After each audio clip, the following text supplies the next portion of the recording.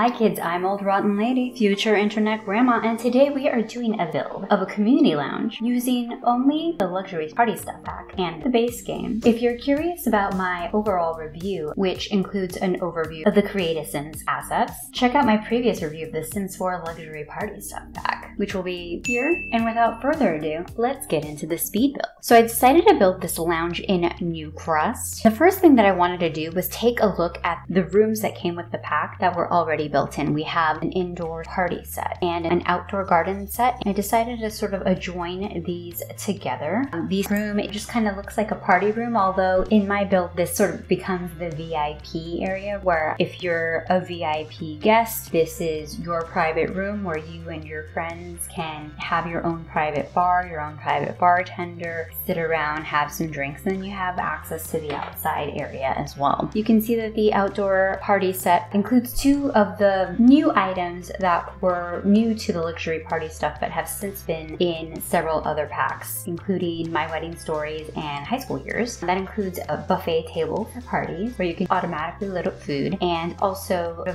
drink fountain, and then a couple of tables, a couple of chairs, a piece of outdoor art, a little bit of bench seating in a red and white and black I Love an Alice in Wonderland aesthetic, so I'm happy with it. The luxury party stuff pack comes with another banquet table. It also comes with its own bar and bar seating, and then it has curtains and then these large wall lights, wall sconces, but they look like they're backlit pieces of wall art. These particular curtains are lighted curtains, so I think they technically classify as light. This is a prefabricated room, so we're creating a doorway to actually getting into the rest of the club. I'm thinking of making it kind of a big warehouse, as most lounges slash clubs would be. However, I'm going to reserve space for a kitchen and obviously a bathroom, which is these two different rooms that I've just created. And before I really start building, I wanted to look at some of these assets. Here is what is classed as a wall light, but actually looks like a big piece of art, and that comes in a couple of different colors. Got this tufted stool that goes along with the bar and the other furniture that has a tufted look. We have the shine bar, which is a lighted bar. It's too wide, and you can see that it sort of has this illuminated hue for each swatch. As mentioned, the Fountain of Mirth is a new item for the luxury party stuff pack. You have this Banquetia plateau, which is a banquet table, the modern version of the two banquet tables that we have with this pack. And then the second banquet table that we have, it's called the Fancy Feast banquet table, and this one has more of a layered tablecloth look. We have a new small dining table that's called Table Sequinas,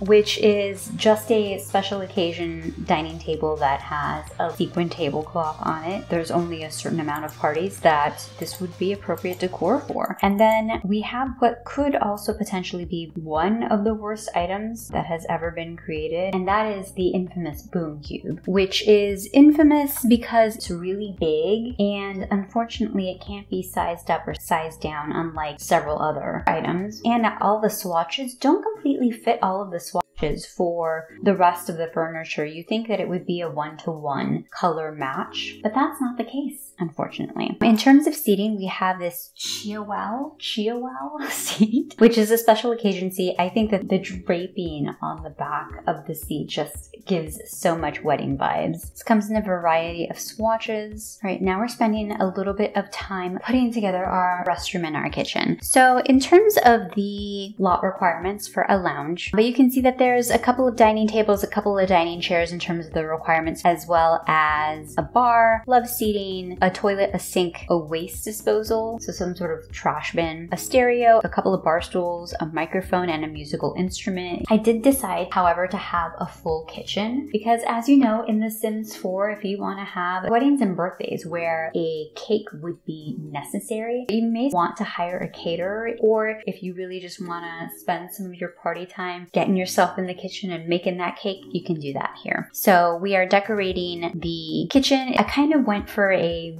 mini industrial looking kitchen, blue tiled walls, kept everything else in terms of the kitchen counters and kitchen appliances is either silver or black and white, keeping it simple. Now we're going to go to the bathroom. It's going to be an all gendered bathroom with several stalls. We're going with this large counter. We're using some of the new wall sconce lights, and I'm trying to figure out the placing there, but we're going to make this 4 individual stalls. Just trying to find a good mirror to use here. I'm gonna have 2 sinks. If it's a nice venue, maybe they'd have some lotions for you to use. And here are going to be our 4 different stalls. Because I only wanted to keep this limited to base game and luxury party stuff so that it's available on the gallery for download, and you really just need to own the Sims 4 base game and 1 more pack. Instead of using the bathroom stalls that are in high school years and I think are also in Discover University, these are basically 4 individual rooms completely closed off. There's no looking at people underneath the door to see if someone's there. I mean, it's literally a locked room with its own individual toilet and then just a communal place to wash your hands. You know, check yourself out in the mirror before you go back out to the lounge. Put a little runner underneath the sinks, create a little bit of a homier vibe. All right, now we're going to go out to the lounge itself. The outside of it is just gonna be basically like one big large box. And just to make it a little bit more interesting, we're gonna make a smaller box next to it. And now we're trying to finish out the exterior. I'm thinking of having patio, maybe some columns, just to create some architectural interest on the outside. Because when you really look at it, it's just a big flat box. This luxury party vibe, it's a very particular aesthetic. It's not exactly my aesthetic, but I figured that we would lean into it and kind of go with an over-the-top glam look. We're going to create a little bit of a second floor, so we have kind of an overhang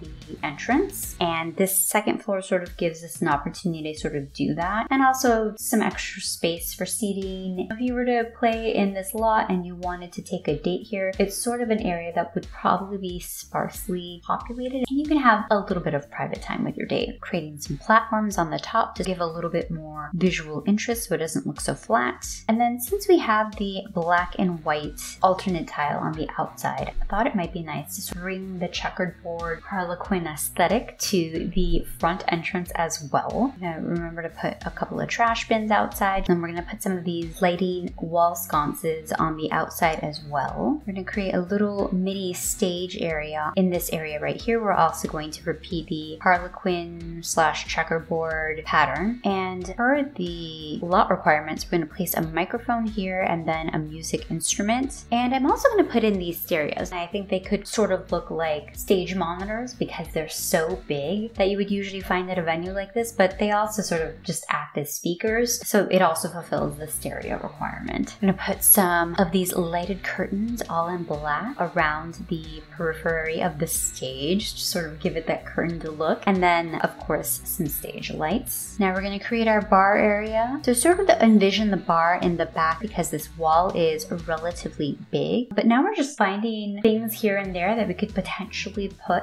in the kitchen as potential decorative pieces. And then of course there's this large outdoor LED/neon sign that could be used as a logo. So we're going to use that in the front. I'm just trying to figure out what sort of outdoor wall treatment I want to use. Sort of want to keep it dark, but I really can't find a good match between the wall texture and also the platform textures that we have available. You can kind of see that even though there is a vertical wood being used here, it's sort of 2 different but vaguely familiar shades, and it just is sort of lit differently. So it doesn't look continuous like I want it to look. And then I'm going to accent a small portion of this build with a little bit of a gray tile to give a little bit more dimension. And here is the upstairs version of the overhang, where it is providing a little bit of shade and a little bit of visual interest, but it also provides kind of a nice little date spot. We're going to be using a couple of love seats here, and since there weren't a lot of reasons for me to use that boom cube, I guess this is where I'm sticking them. And at some point, I guess I went with a white and purple aesthetic. I hadn't really decided on what the interior colors were going to look like for the furniture, but I think this is where I decide I'm going to go with purple and create a stairway to the upstairs upstairs location.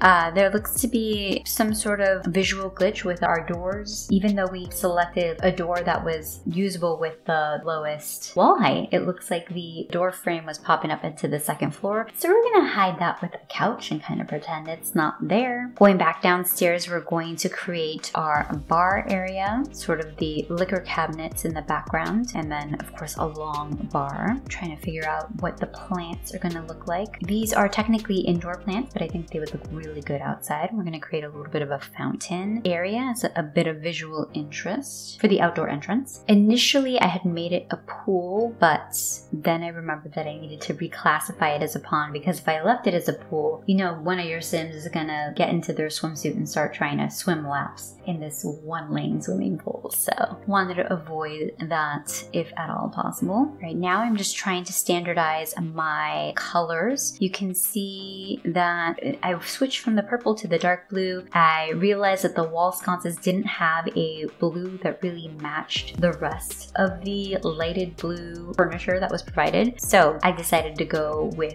white instead. And then we're just putting a couple of different seating areas in the lounge. There's not a ton of seating, which is why I created this extra bonus space upstairs. But I figured that you would still need some time to circulate around, order drinks at the bar. If you were going to look at the performances on stage, the Sims would probably gather around there and stand there and dance there and all that other stuff. So I didn't want the main floor to look overly crowded. We're going to be flipping here and there, but we need to put some finishing touches on the main floor. Figure out a wallpaper, figure out a floor tile, changing my swatches here and there to make sure everything kind of looks cohesive. And then I wanted to perhaps take a look at this bonus room that was a pre-created room. All of the furniture was originally sort of like a white and a beige, and I just didn't think that this particular color story fit the rest of the build. So I wanted to switch it out, maybe kind of concentrate on blue. Take a look at this, kids. When you use the blue swatch on these particular chairs, it's broken. Especially if you move your camera around, it's really, really broken. So the unfortunate thing about luxury party stuff pack is, yeah, some of the swatches for some of the furniture, they're just not going to work, or you're just going to have to deal with it looking slightly upsetting like that, which is what I'm doing here, because I'm just going to roll with it. But do know that if you download this pack that you may want to switch it back to white or something kind of boring. But if EA is going to ship a game where some of the furniture looks like that, I'm going to use it. We've switched the swatches on the outdoor area. All right, here and back in the front entrance, I'm trying to create a sort of red carpet look, so you can feel like you're having your red carpet moment as you're stepping into the lounge. And now we're doing a little bit more landscaping, so if you are outside, you have something sort of nice to look at with a topiary, a couple of hedges trimmed in the shape of various animals. Here's our base game light switch. And we're putting a little cork board in the kitchen, sort of like the employee board that is supposed to be posted up at every workplace, where it has the number of vacation days that you're supposed to be able to take, information on workers' comp, all of that information kind of in a pretend cork board in the kitchen. Back in the entrance, we're putting a large fountain kind of off center. Now we're checking out what this place looks like in the dark, and I think it looks pretty good. Okay, so now we're doing a little tour. We're going in through the front. We're taking a look at the restroom. Here is our main lounge area. I forgot to put bar stools, so we're popping those in. And there is the stage area with the microphone and the instruments and the stereo. And then you have our little VIP area where the thought is to rent it out, or, you know, you're a VIP, you're a celebrity, you get put in that room versus mingling with the common Sims of the world. And then there's the outdoor VIP area as well. Very small and intimate. All right, here is the second floor, just one large couch if you want to get away, have a conversation. And then there is the little outdoor area above the entrance for you to snuggle up with your date. All right, so that is it for the speed build of the lounge using only luxury party stuff and the base game. I hope that you enjoyed the video. As you can see, it's a very particular aesthetic using luxury party stuff, very glam, very party centric. It's not the type of glam that works for a bedroom or your house. It's very related to parties. Maybe it's a high school prom or some sort of glam sequence laced wedding, but that's kind of the vibe. Again, if you want to check out my review of the luxury party stuff pack, you can watch that video here. That's all for today, kids. Thank you so much for watching. Until next time, take care of yourselves. Bye!